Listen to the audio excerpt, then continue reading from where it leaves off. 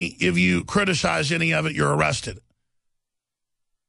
The left is making its move. It's not the left, folks. They have just tailored it and packaged it as the left, and the Republicans have gone along with it. The other parties have gone along with it in Europe. The good news is McConnell's gone. Excuse me, Freudian slip. Boehner's gone, and now it has begun. Top RNC official calls for a move to remove Mitch McConnell from the Senate leadership position. We'll be covering this more on the weekday show, 11 a.m. to 2 p.m. tomorrow. Going back to Joe Bannister. Joe, the establishment, as you know, likes to act like it's invincible. Well, this one is completely illegitimate. America is in its death throes right now with open borders. You mentioned the giant migrant invasions, the Democratic Party, the Pope, everybody telling us we've got to pay for this or we're bad. Just bizarre behavior when Saudi Arabia hasn't taken, quote, one migrant, but then Europe's supposed to.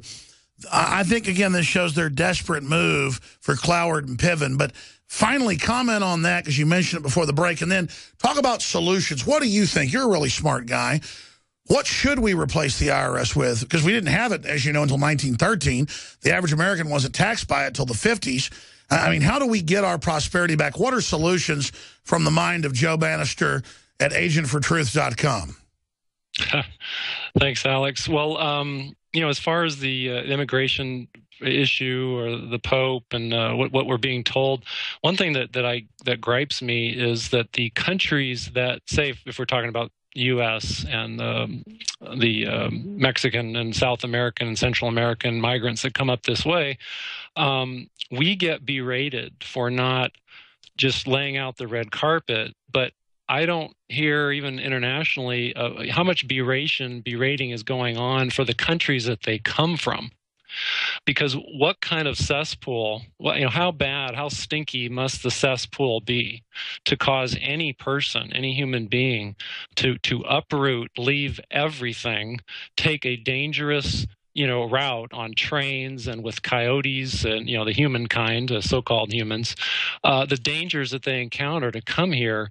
What kind of ugly, stinking cesspool are they coming from? And where is the clamor for a cleanup, of those cesspools, rather than just berating us for, not welcoming these new neighbors?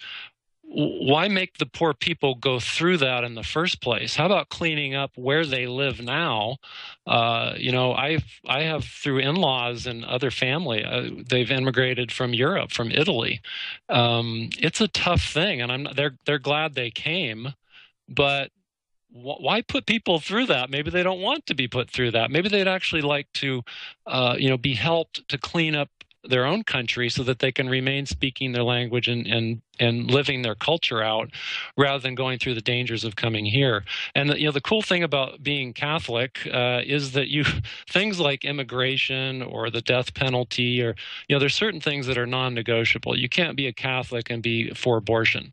But you can be a Catholic and make prudential judgments about something like immigration or climate change. You can disagree with the Pope or your bishop about that you think climate change is a bunch of bunk, or that immigration, there's a lot of dangerous people that come with the migrants, and that can present a danger to the people living where it is these migrants want to come to. Sure, I can't go to Mexico and have my babies for free. Exactly. So, I think that, as far as it's not like, oh, I'm a Catholic, so I can't speak up about these things. You really have quite a bit of freedom to speak up and let. Well, since you mentioned that, because the last popes and people like, say, Pope, John Paul II was anti-communist, free market, anti-abortion. That's why I was never, these people that love to bash Catholics, I never joined that. I saw the media always attacking Catholics. What does it say when the whole leftist media suddenly loves this Pope? It's pretty wild. Yeah, and it gives me great concern, because if you're loved by the world, you got to or somebody that that's running your church is loved by the world. You have to watch out. Now, I think that there's certain messages that Pope Francis puts out there, talking about the Beatitudes and all kinds of things, defending the unborn. that I happen to agree with. But again, it's not like Catholics have to be lockstep about these other matters. They call them prudential matters. You use prudential judgment to determine, well, what is really the safest and the most just way to deal with these issues. So anyway, that's why that's a key point. Maybe the media is taking statements he makes and only taking those out of context to misrepresent overall what's being said, because I can get really nasty and I want to be fair about it. So I'll have to investigate that. Shifting gears, what would you do about the IRS? What's a better system? A sales tax? I'd be for it if they actually got rid of the income tax, but I don't want to have a new one and then keep both.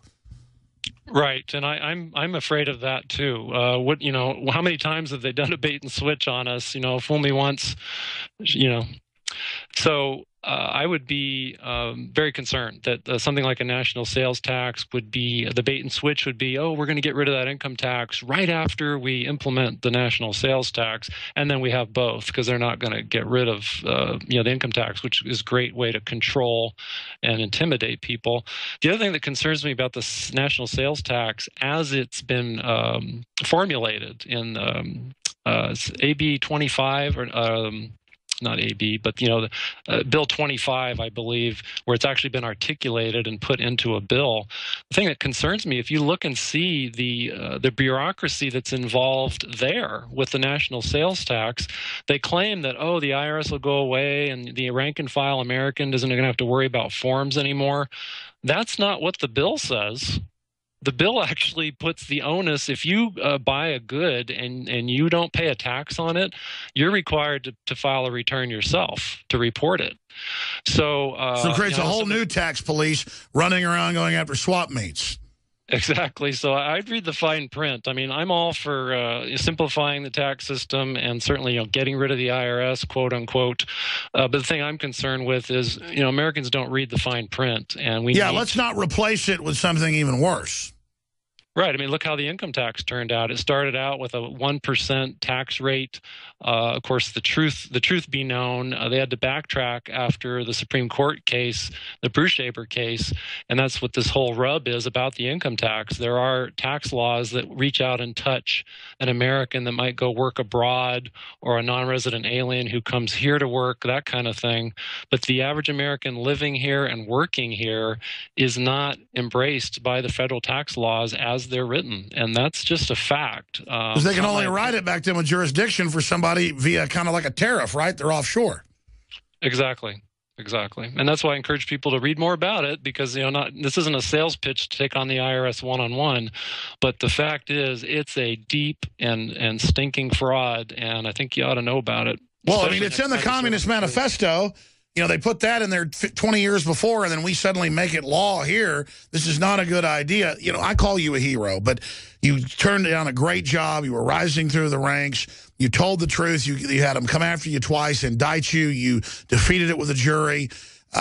In a world of cowards, because folks talk big till the hammer comes down. I got to tell you, Joe, I met you 17 years ago, and I'm proud to know you. Anytime you come through Austin, we'd love to have you in studio. You and your family, great troopers. Your sons and everybody fighting tyranny. We're really proud of your work, and it's people like you that have made this country great. And I think out of all this tyranny, we're going to end up even being greater in the end coming through this. So I want to salute you and thank you. 30-second final comment. Oh, God bless you, Alex, and everybody there. I love coming there in person and saying hi to everybody. I would say, let's honor one of Pope Francis's requests. He asked people to pray for him.